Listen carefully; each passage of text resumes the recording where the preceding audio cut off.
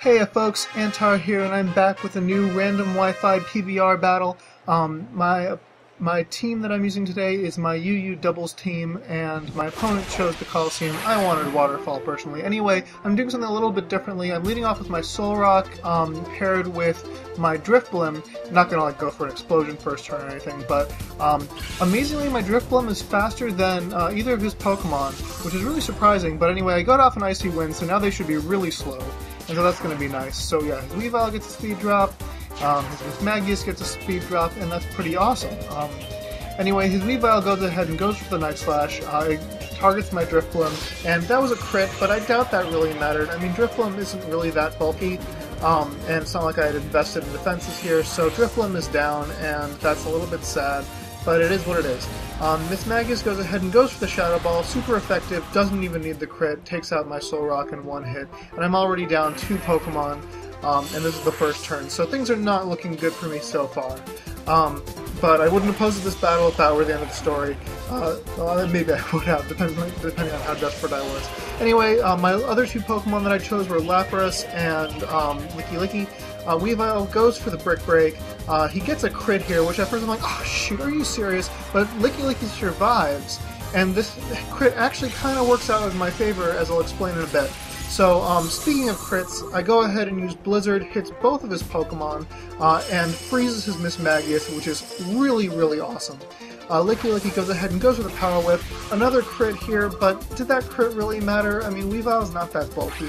I guess I could have run the calcs, but I don't know. So Weavile is down, and his Mismagius is frozen, and so that is really, really awesome for me. Anyway, he sends out his Espeon, and now I notice 49 out of 217, Licky is in Custap range. Yeah, that's right folks, it's time for another Custap-Explosion, although I was a little bit worried here because the last time I used a Custap Berry boosted explosion with this team, it kind of backfired because of a glitch in the programming, so I'm just really hoping that doesn't happen this time, and indeed, my Protect goes off, the Custap Berry activates, and I go Boom. Now you might think, why'd you go Boom? I mean, that's kind of a waste, isn't it? But I really didn't think that I could OHKO his Espeon any other way, and I just really wanted it down, and, you know, I don't care, I mean, his Mismagius is frozen, so barring some hacks, you know, that is quick thawing, I should be able to just ignore that Mismagius, at least for a while. Anyway, his last Pokemon is a Milotic. It's going to go ahead and go for the Dragon Pulse, which is going to hit me actually pretty soft. It doesn't really do anything. Lapras is pretty darn bulky. And I'm going to go ahead and Thunderbolt here for the super effective hit, and unfortunately it does a little bit less than half. Mismagius is still frozen, thank God.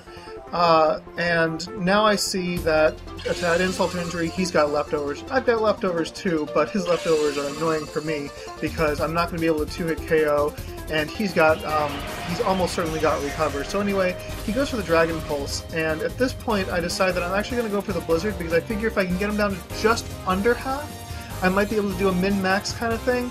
And plus I can also take out this Mismagius before it thaws. So at least Mismagius is taken out. Unfortunately it missed Milotic, so I don't really get to pull off my plan, but it is what it is. And so now it's just going to be a stall war. I actually have no self-recovery on my end except for leftovers, and I mean I could protect stall in addition, but it's really going to be a matter of who gets a crit first. Although frankly, you know, looking at how much Dragon Pulse does, his crits aren't going to matter, so I'm just got to hope for a crit on my end. So I go for the T-Bolt, and as you can see, you know, it gets him down to about a quarter, so odds are I really do need that crit here. And so he goes ahead and goes for the recover, which is really obvious, and I just know this is going to be a stall war, except for here I get my freaking crit, and I beat him. And I'm just so freaking happy, and that's awesome. It was a really great way to end this battle, and yeah, it was really nice to actually battle someone who wasn't using Ubers and random Wi-Fi doubles. So yeah, quick little battle, lots of hacks, but it was enjoyable nonetheless. I hope you felt the same.